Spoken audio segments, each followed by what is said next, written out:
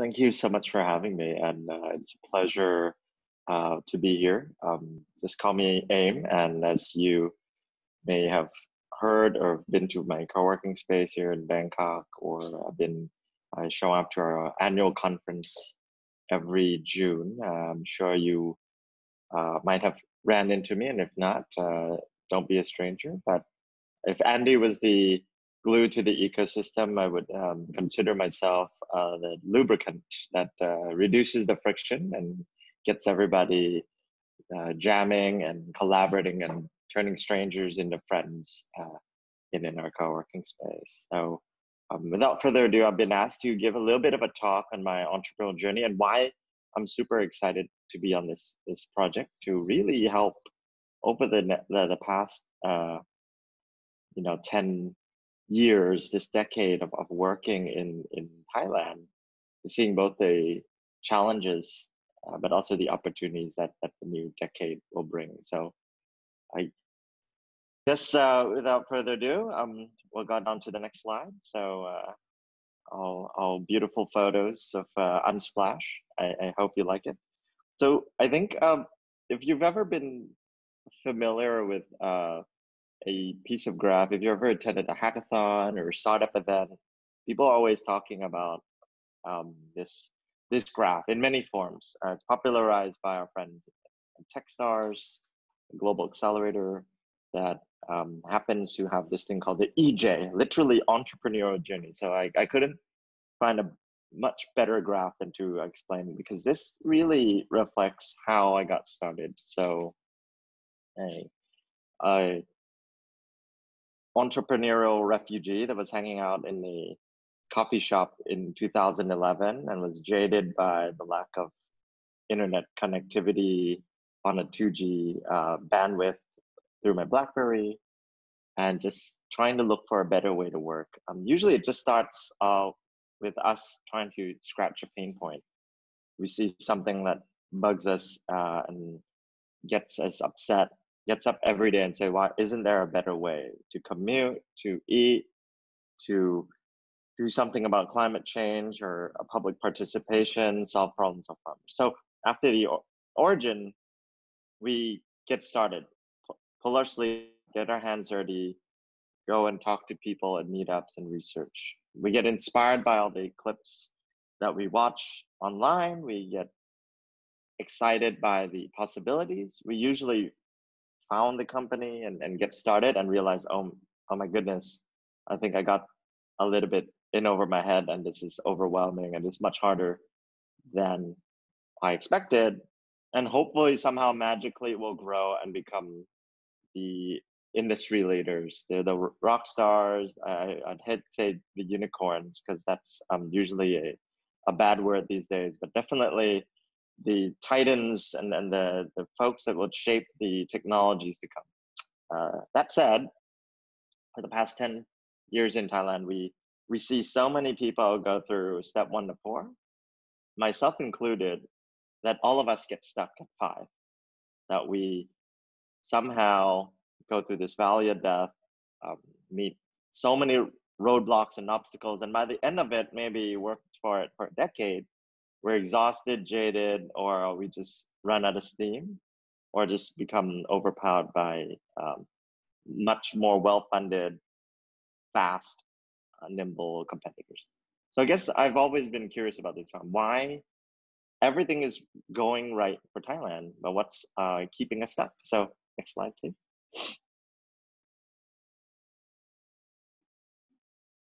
All right, we're just clicking to the right.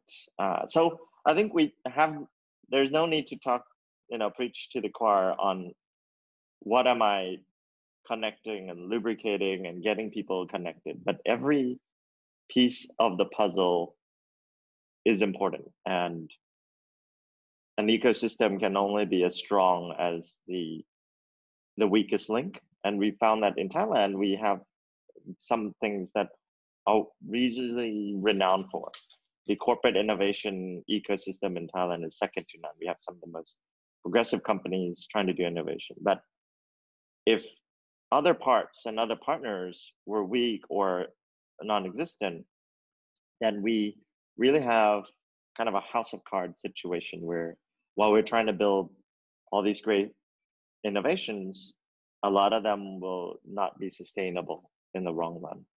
And that whatever we've been doing 10 years back, as you can see, has resulted in the ecosystem is today. It's gotten much better than when I started out, where people were asking, what is a startup, angel investor, or co-working space? But I knew that we had so much more potential, but we haven't realized it yet. So that keeps me going to work every day, but also gets me really excited that I think it's about time that there's a report like this that's coming out to say, so what have we done, and how can we continue to move the needle? So I think a lot of people have seen this white paper before.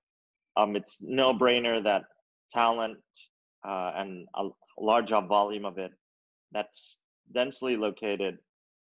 A lot of this has changed, obviously, with COVID, but now density can be virtual.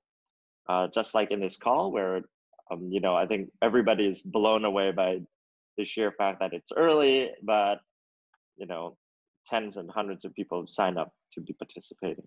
We've got a great culture of entrepreneurship, and a lot of young people now, I think in many surveys have said that they will come out, and at some point in their lives, I think in Southeast Asia, Thailand is by far the most entrepreneurial country for youths.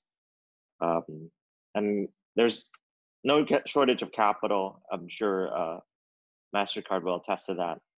And we do have a lot of work to do on regulation, but we have policymakers that are starting to be more involved and connected and understanding of the private sector. And that can be reflected by the cabinet reshuffles and Talent 4.0 and whatnot. So this is stuff that we know for 10 years. And now we just have to actually get on with it, actually make it happen.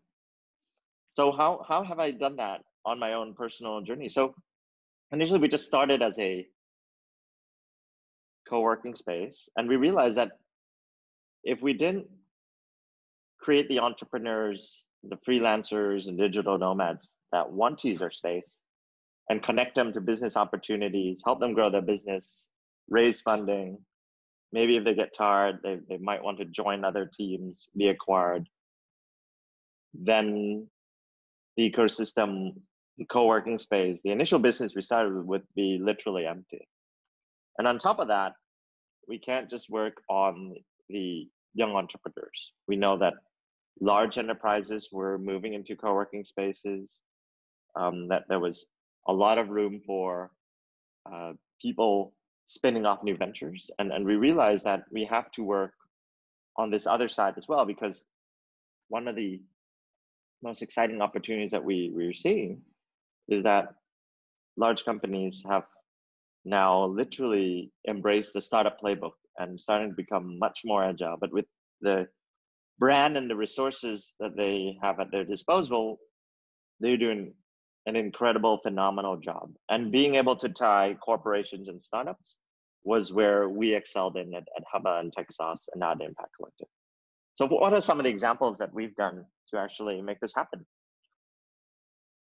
So obviously support services. I got myself into a little bit of trouble, joined an impact fund and accelerator out in Korea, just because so many people were coming to me as the co-working head and say, well, AIM, we love your space, but we have literally anywhere between 2 weeks to 3 months of runway left. We're looking to raise funding, we're looking to scale, and a lot of the investors that we had pulled out. So I felt that it was always something I've been asked to do, and we need more of that. I think in Thailand, there's a very few active accelerators left, and we happen to run one ourselves with Deepa, the Smart City Accelerator at Hubba, and Texas, and this one with Impact Collective. So we need more and higher quality. Next. I think programs. This is a snapshot of all the ecosystem leaders in 40 countries that showed up. And moving forward quickly, running events. If you ever come to one of our programs, we run 60 events in 5 days.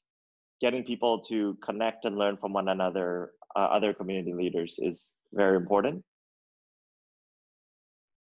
And more startup programs that actually take people on the entrepreneur journey. I think a lot of people say that hackathons or startup training is not important, or it's overdone, there's too many.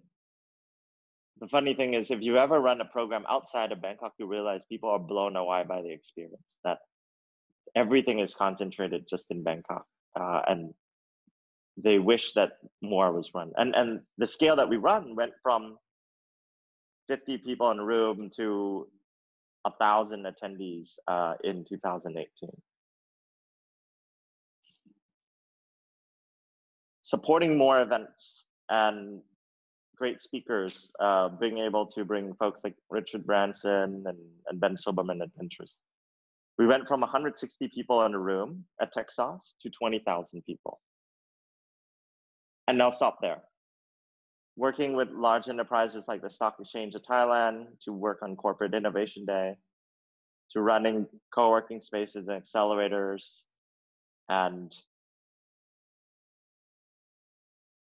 spin-offs with enterprises, taking 3 years to take entrepreneurs to launch their own e-commerce programs, venture builders with SCG. I think all this, the summary is literally, we could get companies like Grab or Line, who Yod happened to be one of our investors.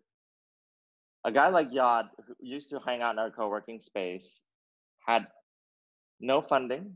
People didn't believe he was going to make it or become the next Yelp of Thailand, and don't believe that Thai entrepreneurs can actually succeed and the innovation are that great. And now he's proven that he's likely to be the next Thai unicorn. So what I just like to say is that I've done all of this with literally 20 angel investors and less than $1 million in funding. So how do we drive the Thai ecosystem post-COVID? Because if one organization can do it and still be here to tell all of us in this call that, well, it didn't take a lot of money or an incredible resource, and I'm glad that MasterCard is supporting us, but we are at a point where the technology and policy and infrastructure of Thailand 4.0 is about to be rebooted, and the landscape is being ready to be shaped by a report like the Snapshot and saying, like, how can we do this much better? And what have we done in the past? What can we learn? The remote work trend is amazing.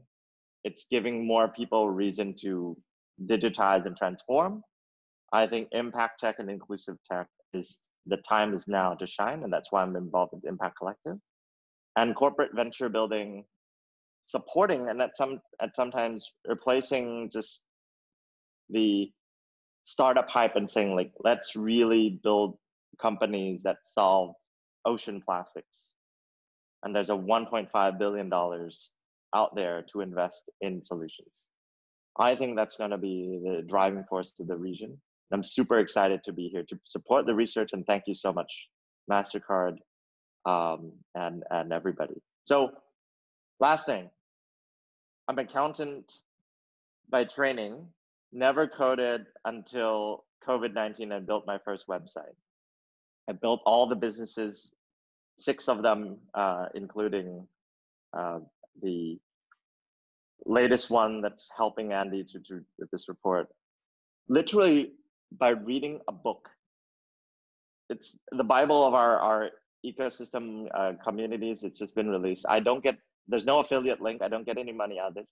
I'm just saying that if people can just read a book, have never coded in their life, and actually build an ecosystem and a thriving business, so can everybody in this call. So I implore you to keep doing what you're doing, continue to support the great work that ANDE is doing, and thank you so much, MasterCard Center for, and then Allison and the team, and Vicky, who's I think our next speaker, for the amazing opportunities.